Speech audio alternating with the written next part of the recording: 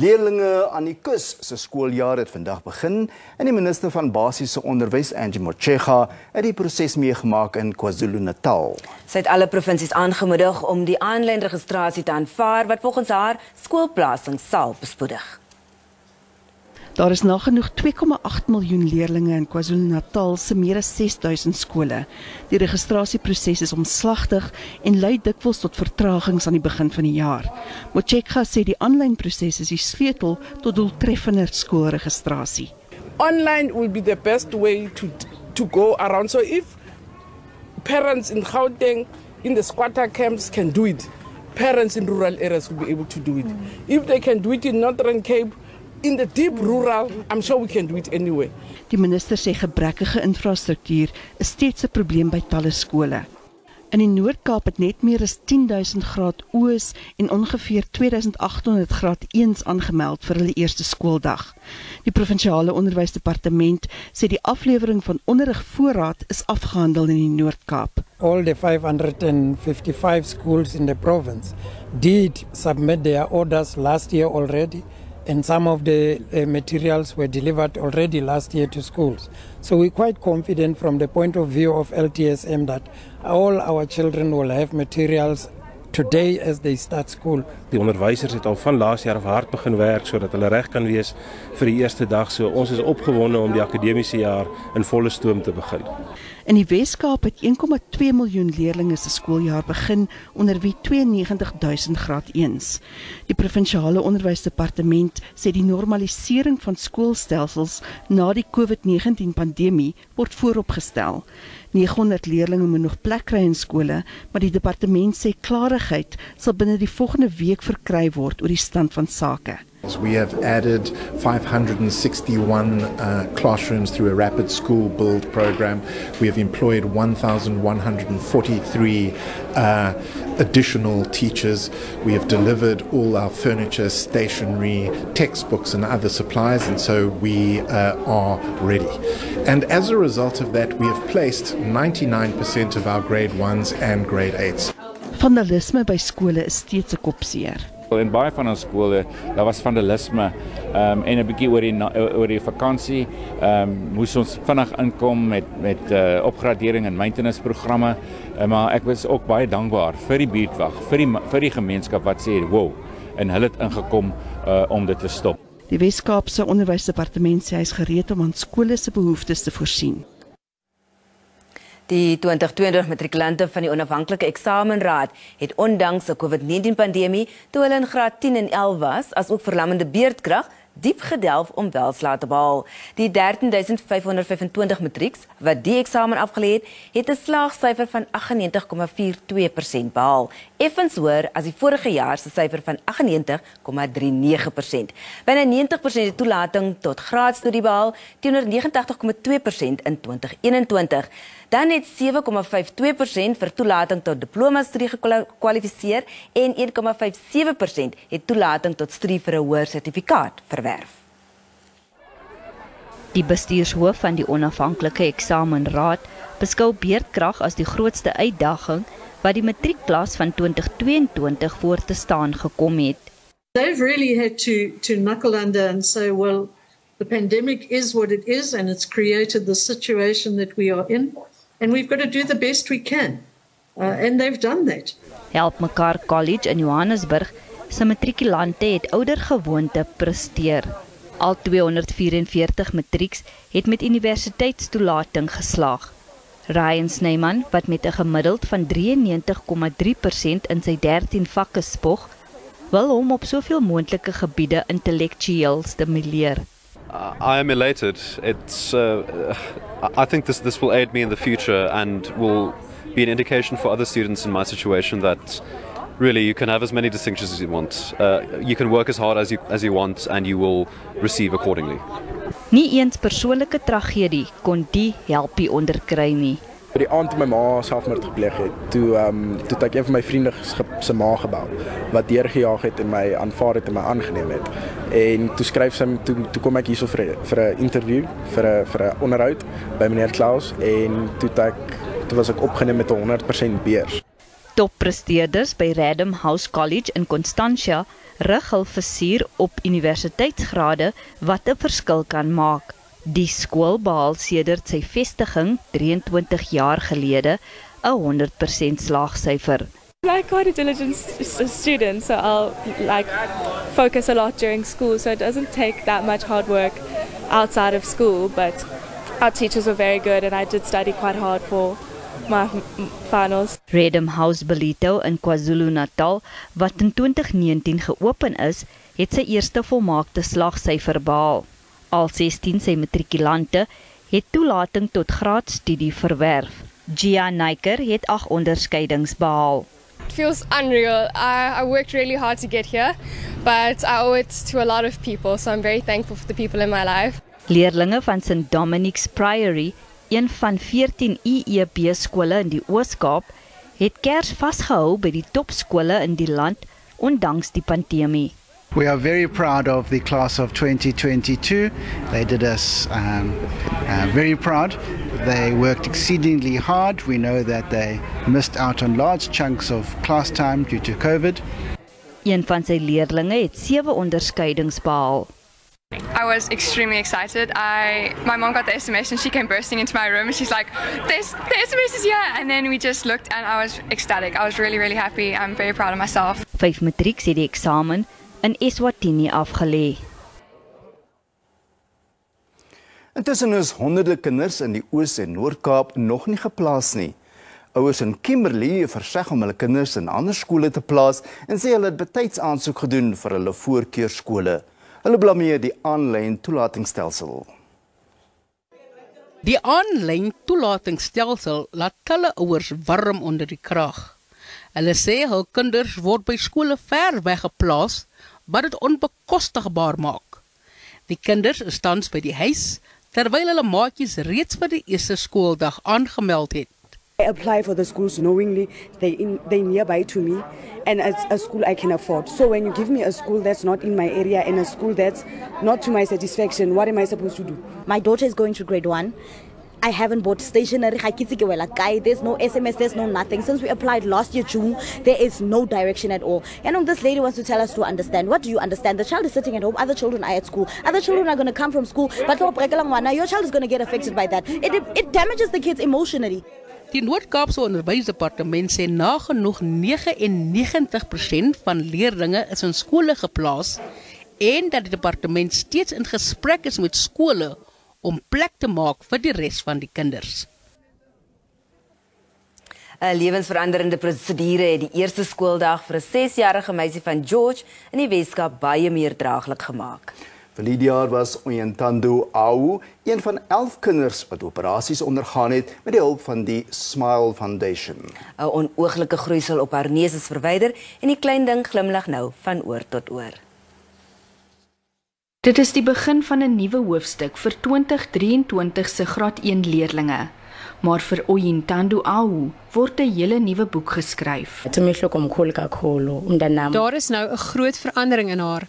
My kind het haar selfvertroue teruggekry. Sy voel nie meer skaam nie en die ander kinders terg haar nie meer nie. Sy is nou vry. Ons is albei opgewonde, veral sy. Sy kon nie wag vir die skool om te begin nie. Sy is baie opgewonde.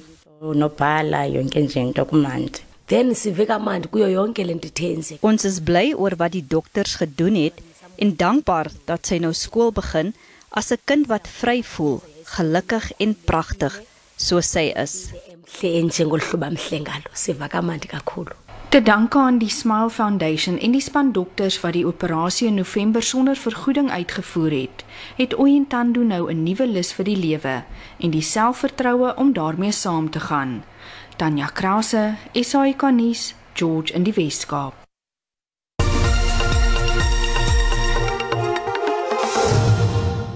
Welkom terug. Die staat het die Hooggeregshof in Kaapstad gevra om die man wat skuldig bevind is op die ontvoering, verkrachting en moord van die 8-jarige Tasney van Wyk die swaarste moontlike vonnis op te lê. Tasney is in Februarie 2020 in Elsiersrivier in die Weskaap ontvoer. Haar lijk is meer as 'n week later langs die N1 snelweg naby Woester gevind. Mohedien Pangaker sal volgende maand gevonnis word nadat hy skuldig bevind is op 21 van die 27 aanklagtes teen hom. Pangaker se regsverteenwoordiger het die hof gevra om hom genadig te wees wanneer daarop 'n gepaste vonnis besluit word. Hy het aangevoer dat lewenslange tronkstraf vir Pangaker 'n soort doodvonnis sal wees, siende dat hy 83 jaar oud sal wees voor hy vir parol oorweeg sal word. Maar die staat dring daarop aan dat Pangaker vir sy dade moet boet. Not only did he take away her freedom of movement, but also violently attacked, raped and immobilized her, and he was not deterred by her resistance and showed her no mercy. Die nasionale vervolgingsgesag sê hy dring aan op veelvuldige lewenslange vonnisse. Tesne van Wyk se ouers het aangedui dat hulle kommentaar sal lewer wanneer Pangaker 14 Februarie gevonnis word. Vanessa Puna, SABC Nuus, Kaapstad. Die dierwyfie Shiba wat Saterdag van 'n klein hoewe in Walkerville, suid van Johannesburg ontsnap het, is van kant gemaak. Shiba het op raaiselagtige wyse uit haar hok ontsnap voordat sy 'n 39-jarige man, sy hond en ander diere aangeval het. Die dierwyfie is vanoggend geskiet nadat dit onmoontlik was om haar in te perk of te beveilig. Sy het 'n plaasomgewing betree waarop gesinne bly en met lewende hawe. President Cyril Ramaphosa se aansoek om die tersydestelling van oud-president Jacob Zuma se poging om die president privaat te vervolg word op 17 en 18 Mei in die Suid-Gautengse Hooggeregshof aangehoor. Oud-president Jacob Zuma sit egter môre sy privaat vervolging van president Ramaphosa in die hof voort. Ramaphosa hoef nie voor die strafhof te verskyn nie omdat 'n tussentydse interdik teen die privaat vervolging aan hom toegestaan is. Die Jacob Zuma Stichting se woordvoerder het wel aangedui dat Zuma die hofverrigtinge sal bywoon. Up until the lawyers advise otherwise, the 19th of January, 9:30, His Excellency President Zuma is scheduled to be in court in Johannesburg High Court. So with that appointment with the court is still there. Die tussentydse interdik is geldig totdat Ramaphosa se aansoek aangehoor is om die privaat vervolging tersyde te stel. Die saak hou verband met die beweerde uitlek van vertroulike mediese inligting deur advokaat Billy Downer SC aan die joernalis Karen Moon. Zuma vervolg reeds vir Downer en Moon privaat. Die oud-president meen die president moet teregstaan as begunstigde van die daad en weens dwarsboming van die gereg, omdat hy versuim het om op te tree nadat Zuma by hom oor Downer gekla het.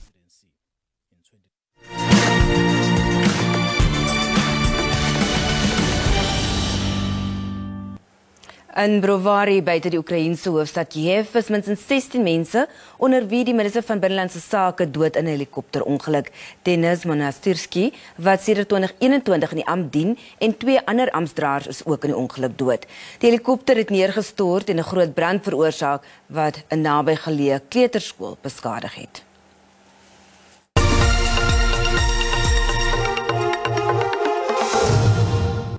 Verbruikersprysinflasie bly hoog, hoewel dit effens teruggesak het van 7,4% in November tot 7,2% in Desember. Volgens Statistiek Suid-Afrika was die gemiddelde inflasiekoers vir verlede jaar 6,9%, die hoogste sedert die 7,1% in 2009. Die gemiddelde inflasiekoers in 2021 was 4,5%. Die hoofbydraers is kos, nie-alkoholiese drankies, behuising en vervoer, asook die uitwerking van die oorlog in die Oekraïne. In Desember het kosinflasie tot 'n skokkende 12,4% op 'n jaargrondslag toegeneem, effens laer as die 12,5% in November. Vervoerinflasie, wat die prys van brandstof insluit, het tot 13,9% verlaag van 15,3% in November. Ekonome verwag dat inflasie nou sal begin daal. There are signs that we are going to see this inflation will continue on the downward trajectory. Mainly the petrol price is expected to continue to go down. Met inflasie wat nog ver bo die Reservebank se teikenband van tussen 3 en 6% is, moet Suid-Afrikaners nog 1 of 2 rentekoersverhogings verwag. We expect that as we go through 2023, that inflation will drop down to the midpoint of the inflation target around the middle of the year. And of course, the South African Reserve Bank is quite likely to reduce the steepness of its interest rate hikes as a consequence, as inflation is starting to show further moderation. Die pas aangekondigde kragtariefverhoging van 18,65% gaan ook 'n groot bydraer tot inflasie wees. En nou 'n kort samevatting van die markaanwysers vandag. Die rand het teen die sluiting van die JSE om 5:00 vanmiddag swakker teen die vernaamste geldeenhede verhandel. Die JSE se indeks van alle aandele het hoër gesluit. Die prys van goud, platinum en Brent-olie was teen die sluiting van die JSE hoër. En op die JSE termynmark het die pryse van landbougewasse vir lewering in Maart gestyg. Witmielies kos R4.633 per ton, dit is R55 meer. Koring kos R6.543, wat R30 per ton meer is. Die prys van sonneblom is R11.052 of R54 meer. En soja kos R10.065 per ton, en dit is R195 meer. En ten slotte, honderde troeteldiereienaars in verskeie lande het saam met hulle diere Sint Antoniusdag gevier. Nou, troeteldiere van alle soorte saam kerk toe geneem, waar hulle deur priesters geseën is. Sint Antonius was 'n 4de eeuse Christen wat sy erfdeel aan die armes gegee het en 'n kloosterlewe in die woestyn gelei het met slegs diere vir geselskap. Hy word beskou as die beskermheilige van diere en daarom was honde, katte, hase, marmotte en selfs 'n parkiet van die kerkgangers wat saam met hulle eienaars opgedaag het om geseën te word. In Mexiko het 'n priester van die Sint Bernardino kathedraal in die hoofstad se Xochimilco woonbuurt die diere met heilige water besprinkel om hulle teen ongeluk en gevaar te beskerm. In Madrid, Spanje, het Vader Angel Garcia van die St. Anthony Kerk 'n massa-erediens gelewer voor tientalle troeteldiere. Begona, die eienaar van die 11-jarige Coco, het gesê haar kat het die dood 3 keer vrygespring, danksy Sint Antonius se beskerming. En ons groet dan tot môre aand, totsiens. Mooi aan verder, totsiens.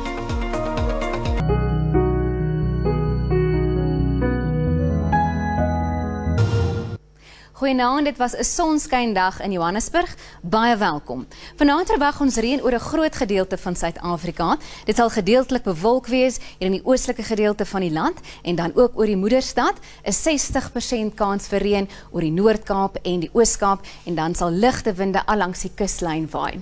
Môre sal die reën meer ooswaarts beweeg, dan ook miskolle, oggendmiskolle allangs die kuslyn van die Weskus, 'n koue front wat inbeweeg en matige temperature teweegbring. 'n 60% kans vir reën oor die Oos-Kaap en dan ook 'n gedeelte hier in die ooste van die land. Daar is ook 'n waarskuwing uitgereik vir 'n hittegolf en dit kan môre duur in KwaZulu-Natal. Dit bring baie hoë temperature mee. En nou kyk ons na die temperature in Gauteng. Môre gaan dit nat wees in Pretoria, 30 is die maksimum. In Vereniging ook 30, so ook Carletonville en oornag in Carletonville is die minimum 16 grade Celsius. Nou in Limpopo 33 in Musina, Bella oornag 19, later 34 en 'n paar druppels wat daar kan val. Nou in Mpumalanga, ons kyk daar na temperature van 31 in Carolina en Standerton oornag 15, later 31 en dit gaan ook nat wees in die provinsie.